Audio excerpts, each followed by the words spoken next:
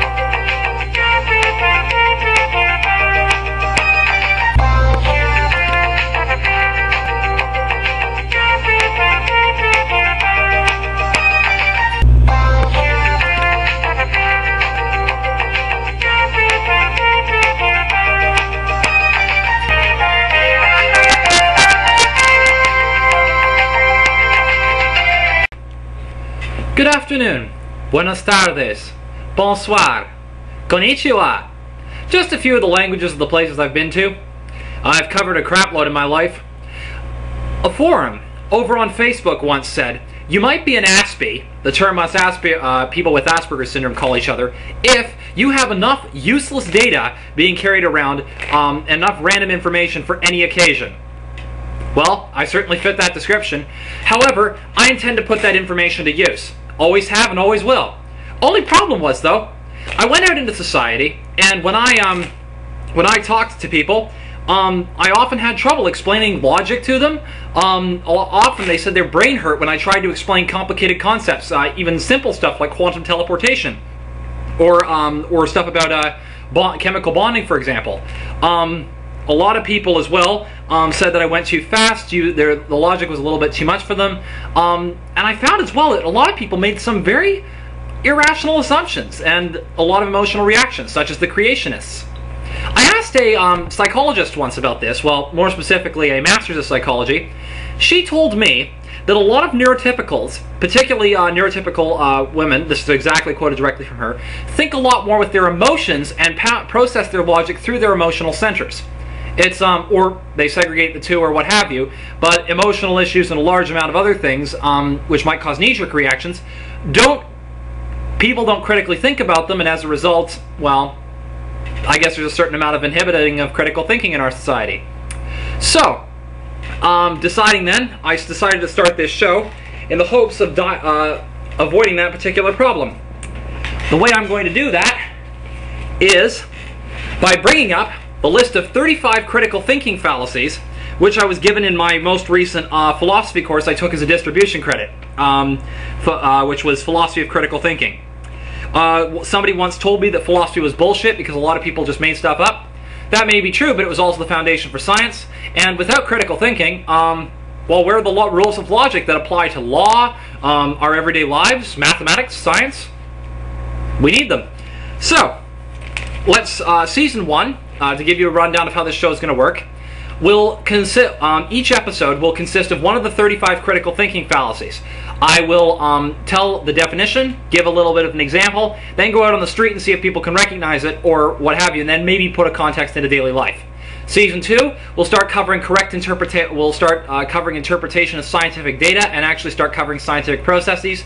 Third season, we'll start covering everything else, including religion, paranormal, magic, politics, etc., or even just stuff in everyday life, like how to avoid getting scammed by the interest companies from your credit card, by the interest from your credit card company. So, let's give you an example. Today's fallacy is bifurcation or false dilemma. Bifurcation or false dilemma. The definition of false dilemma is two choices are given when in fact there are three options or more. So, to give you an example, say for example, we'll use stem cell research. That was a big one a while back. Let me see. An example of phrasing of a false dilemma would be, it's all or nothing. Either we use babies completely for stem cell research, or we don't do stem cell research at all. It's the only moral choice, and you've got to be on one side of the fence or the other. Needless to say, of course, though, there are a great number of other options. For example, using the existing stem cell lines that we currently have right now. You know, we can use animal stem cells, adult stem cells. Some of these researches are already being done, and President Bush even took a third option, namely having the current 85 strains that were already being researched on allowed to be used for clinical trials on cancer treatment, that sort of thing. Dealing with stem cell research, however, that's going to be left for season 2. So, let's go to the street. I'm going to give some examples of false dilemmas and using current events, and let's see if people can catch it.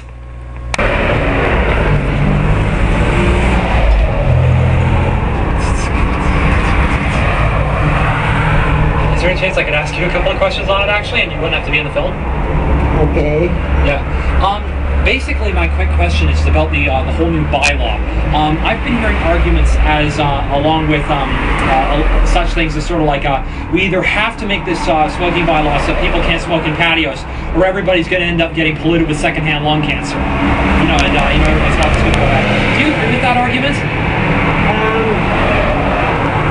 Well, I'm of two minds of it. My opinion is that cigarettes are legal and not sell them. I mean, that's kind of... Cigarettes are legal and not sell them. Yeah, I mean, it's just money making. So, if they're harmful for your health, then why do they allow them to make them? Yeah. So then basically, the exact argument which was given about this bylaw amendment, do you find anything wrong with that argument then? You know, about like a bylaw, you know, like just banning smoking on patios, and if we don't do that, then we're going to end up getting into, then we're all going to get like, you know, secondhand smoke, lung cancer or something like that? Well, I don't think we're all going to get secondhand smoke, but I think it's annoying to some people. Like, I have a son, and even if he's in the restaurant, he can smell people smoking on the patio. It really bothers me. I understand. Yeah. Well, the reason as you said yourself, that we could ban cigarettes outright, so that would be a third option, wouldn't it? Yeah. Thus kind of poking a flaw in that argument, so to speak. That's the right option. Yeah, it's the right option. If they're harmful, ban them. Yeah. So there's a third option. So that again positively, once again showing that VHA may have actually given us what's called a false dilemma. Either we do the bylaw they suggest, or a complaint, or we end up in crap. And of course, there's a third option, which is ban cigarettes. Yeah. Okay. Thanks. I was wondering about that. I thought it came into effect on July. Oh, it already has come into effect. Yeah. What I'm trying to get is people's opinions on it. Yeah. Thanks. I'm not against it. I mean, in the previous clip you saw, the woman did not want to be put on video. I told her I was doing this for philosophy class. So, we got her audio instead. Now, for this week's question, I'm going to present an argument to you, and I want you to spot every single fallacy that I use in it, and with any luck, you will, you know, those who posted down below on the blog TV, down in the comments, the person who wins, will win a chance to be on the next episode of the Expert Layman. So, here's the argument. When it comes to religion, you are either an intelligent atheist evolutionary who believes in evolution, or you're one of those evil, stupid creationist religious freaks. After all, 90% of people believe that